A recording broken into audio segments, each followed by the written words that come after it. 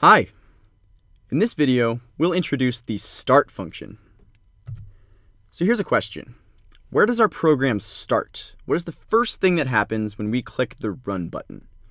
Well, up until now, Carol has been starting at the top of the program and doing each command line by line in the order that they come, starting from the top and going down. But now we're going to switch it up. We're going to do something different. We're going to introduce the start function. So from now on, all of our programs start by calling the start function. When we click the run button, the start function is automatically called. So what is the start function?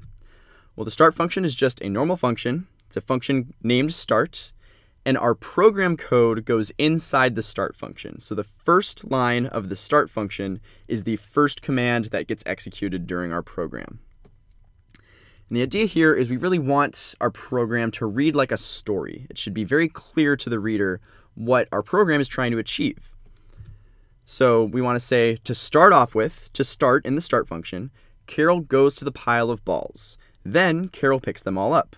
Then Carol comes back to the starting point. We want it to read like a story, like natural language. So if we have something like this, that doesn't really work. I don't see the story here when I look at this. I just see a bunch of moves and turn lefts and take balls.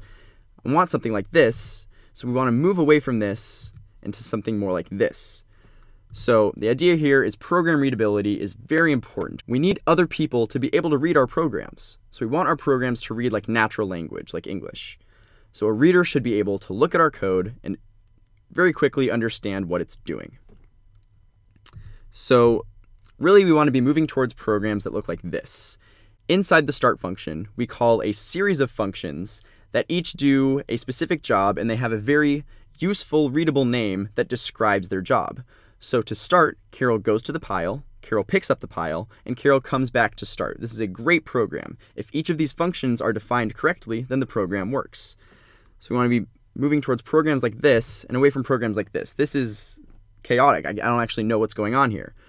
So if we look closely and read it for a while, we can see, okay, I guess this looks like the part where Carol goes to the pile. Then I think Carol picks up the pile here, and then Carol goes back to the starting place. But really, we should be grabbing all that code, pulling it out, and putting those in their own functions that have useful names that aren't just moves and turn lefts. They have useful, readable names, like this. So that is the start function, and this is where all of our programs will start from now on. And this is going to help with our program readability. So let's see some examples of this. So here we have our program from earlier that has Carol build a tower. Now the problem is we have all this code just hanging out in space. It's in the middle of nowhere, and it's not inside of a function. So now we want to introduce the start function. All of our programs will start with the start function. So to define the start function, I'll pull out a function block, give it the name start, and now inside this function, I'll write my program. So all we have to do is highlight all this, move it into the start function, and there we go. We have our start function. So if we run this, see that our program still works.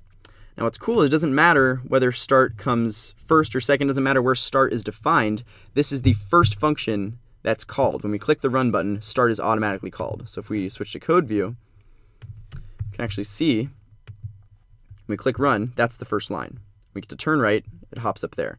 So functions in JavaScript can be defined before or after they're called. It doesn't matter. As long as they're defined somewhere in the program, you can call the function.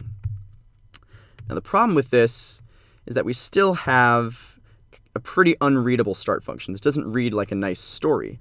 So really what we want is Carol is moving, building a tower, then turning right. That is the story here. So instead of having all these details in here, all the moves and putballs and turn left, let's pull this out and give that its own function. So really we have a job here, build tower. And so Carol moves, and then this is where Carol builds a tower, and once Carol's at the top, Carol turns right. So let's pull all that build tower code, paste it in there, and now we need to call it. So the start function is move, build a tower, and then turn right. That's our entire program right there. Let's move it to the top. We see that our program works. We can see that in code view just to see the highlighting. Awesome. So that is the start function, and from now on, all of our programs will be starting with the start function. Now it's your turn to give it a try.